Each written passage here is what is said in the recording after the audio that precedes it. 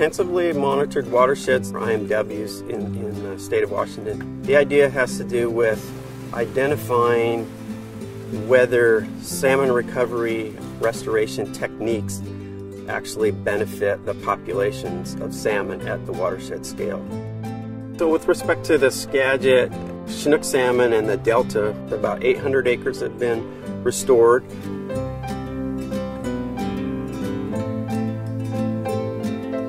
Ultimately, what we'd like to know is, are we getting more fish leaving the rivers?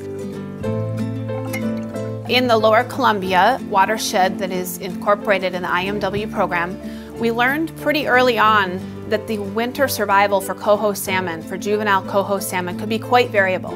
And because of this, the habitat restoration is targeting overwintering habitat in these populations in the hopes of improving their survival and then improving their returns to the river. The way that the IMW program is set up is that each watershed complex has a control or a reference stream where no restoration is planned. And in the other streams, treatments are planned. So there is habitat restoration actions that take place.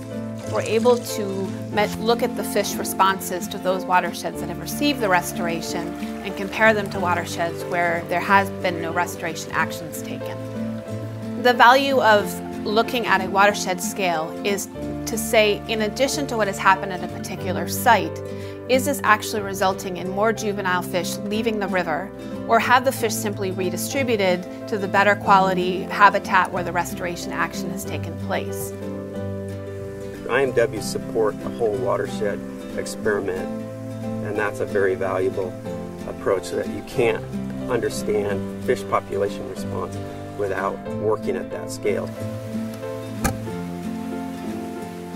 And we could just be attracting fish that are already in the watershed, in the streams, to a particular place and not making any new fish.